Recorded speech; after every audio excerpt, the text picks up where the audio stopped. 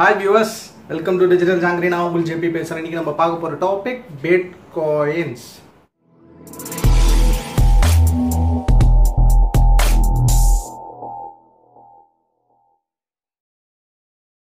So இன்றைக்கி நம்ம என்ன பார்க்க போகிறோம்னா பிட்காயினை பற்றி பார்க்க போகிறோம்.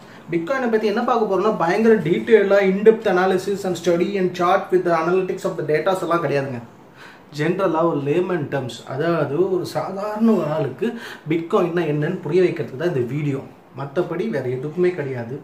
இது பார்த்த உடனே உங்களுக்கு இந்த வீடியோ இன்ட்ரெஸ்டிங்காக இருந்து இந்தமாரி கண்டினியூவாக பண்ணலான்னு சொன்னீங்கன்னா நம்ம இது ஒரு சீரீஸாக பண்ணலாம். ப்ளஸ் பிட்காயினை பற்றி ஈச் அண்ட் எவ்ரி எபிசோடில் உங்களுக்கு இன்டெப்த் அண்ட் டீட்டெயிலாக நான் சொல்ல வரேன். ஓகேவா? ஸோ இப்போ பார்த்தீங்கன்னா பிட்காயின்னா என்னது?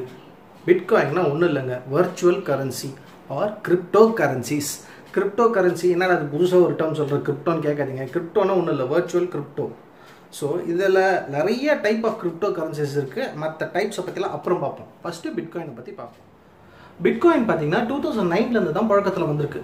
ஸோ 2009 பார்த்தீங்கன்னா அது எப்படி பழக்கத்தில் வந்தது, யாரால் வந்தது, எதனால் வந்தது, எப்படி வந்ததுன்னு பார்த்தீங்கன்னா Satoshi Nakamoto. This is the name which Google will give you. Satoshi Nakamoto யாருன்னா இது யாருக்குமே தெரியாதுங்க. அது ஒரு ஆளோட பேரா, இல்லை ஒரு கம்பெனியோட பேரா, இல்லை இங்கே இருக்கிற ஆலர்பேட்டில் ஒரு ஆளோட பேரா, இல்லை ஜப்பானில் இருக்கிற ஆளோட பேரா, எவனே தெரியாதுங்க. அவரு தான் இந்த பிட்காயினை பற்றி ஃபஸ்ட்டு ஒரு ஆர்டிக்கல் சப்மிட் பண்ணுறாரு. அந்த ஆர்டிக்கல் வைரல் ஆகி இதை இழுத்து பிட்காயினாக மாற்றி அதுக்கப்புறம் பண்ணிட்டாங்க. ஸோ 2010 வருவோம். 2010 ஒரு பிட்காயினோட வேல்யூ இந்தியன் மதிப்பு படி அப்போ எவ்வளோ தெரியுமா இருந்தது? 25 காசு. இன்னைக்கு ஆல்மோஸ்ட் 9 lakhs. ஒரு பிட்காயினோட வேல்யூ இன்றைக்கி ஆல்மோஸ்ட் 9 lakhs. நீங்கள் இந்த வீடியோ பார்க்கும்போது எவ்வளோ இருக்குன்னு எனக்கு தெரியல. Just Google it. 1 bitcoin equal to how much Indian rupees போட்டு வந்துடும். ஸோ இதாங்க பிட்காயினோட ஹிஸ்ட்ரி. ஷார்ட் அண்ட் ஸ்வீட்டாக நான் சொல்லி முடிச்சிட்டேன். அதுக்கப்புறம் பிட்காயின் எப்படி உருவாது? பிட்காயின் எப்படி உருவாதுன்னா அதுக்கு பிட்காயின் மைனிங்னு ஒரு ப்ராசஸ் சொல்கிறாங்க. அந்த மைனிங் ப்ராசஸ் எப்படின்னா அது ஒரு பிளாக் அல்காரிதம், ஹேஷ் அல்காரிதம் வச்சு தான் பண்ணுறாங்க. It is a very complex process and it involves lot of mathematical calculation with super computer அந்த மாரி.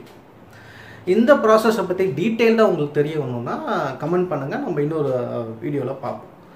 ஓகே, ஸோ இப்போ பிட்காயின் இந்தியாவில் எந்த அளவுக்கு வந்திருக்கு அப்படின்னு பார்த்தீங்கன்னா பிட்காயின் இந்தியாவில் இப்போ தான் நியூஸ் கலப்பிட்டு இருக்குது. எவனை பார்த்தாலும் பிட்காயின் பிட்காயின் பிட்காயின் பிட்காயின் பிட்காயின்றாங்க. ஆனால் அந்த பிட்காயினை பற்றி ஃபுல் டீட்டெயில்ஸ் யாருக்குமே எதுக்குமே தெரியாது.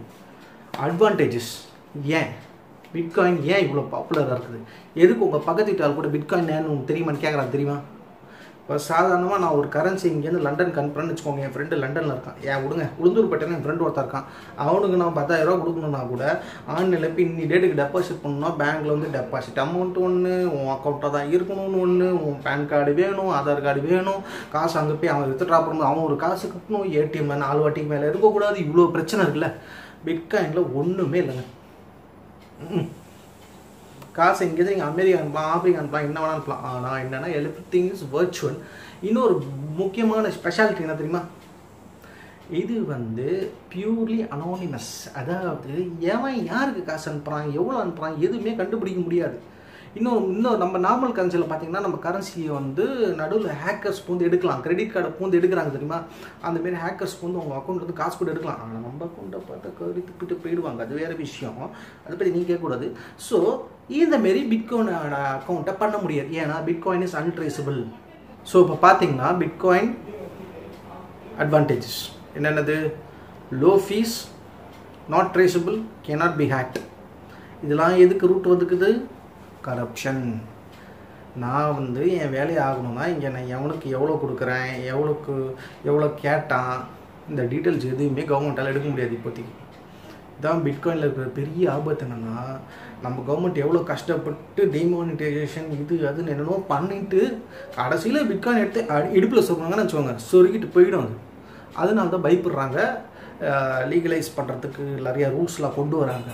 ஸோ அதெல்லாம் பாருங்கள், பார்த்துட்டு பிட்காயினை வைஸாக யூஸ் பண்ணுங்கள். That's it bitcoin. இதுக்கு மேலே பிட்காயினை பற்றி இன்டெப்த் டீட்டெயில்ஸோ இல்லை மைனிங் ப்ராசஸ் எப்படி, இந்த ஹேஷ் அல்காரிதம் எப்படி, இதெல்லாம் என்னென்ன டீட்டெயிலாக சொல்லுப்பா அப்படின்னு சொன்னீங்கன்னா வி கேன் டூ இட். ஒவ்வொரு எபிசோடாக பண்ணலாம். ஏன்னா எவ்ரிதிங் இஸ் வெரி டெக்னிக்கல். வேணும்னா கமெண்ட் பண்ணுங்கள்.